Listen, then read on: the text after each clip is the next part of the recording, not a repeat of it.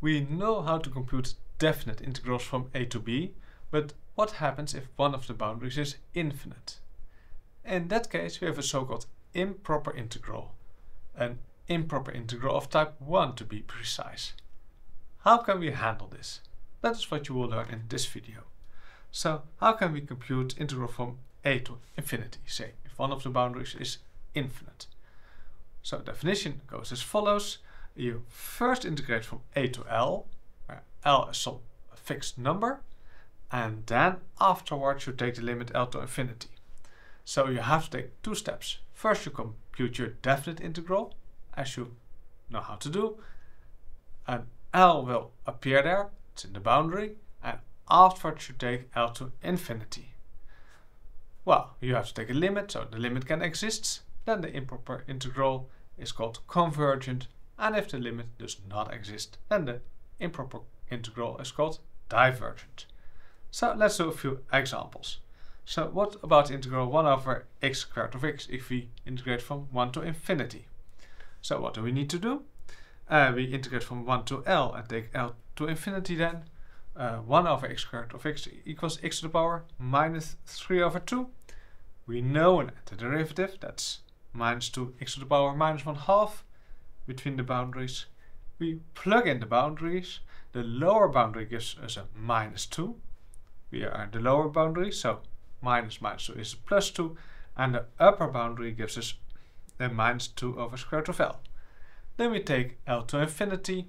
The second term goes to 0. And this means that we end up with only the first term, which is 2. So this integral is convergent and converges to 2. Next, integral 0 to infinity of cosine of x. What happens now? Well, we do the same trick.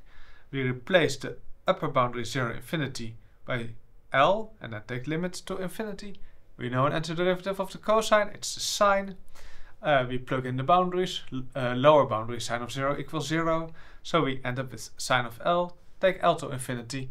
But the sine just keeps on wiggling, doesn't go to infinity, but the limit does not exist. So this integral is divergent. Next example, we have integral e to the power minus st dt, and now the question is, s is a parameter over here, and for which values of s is this integral convergent?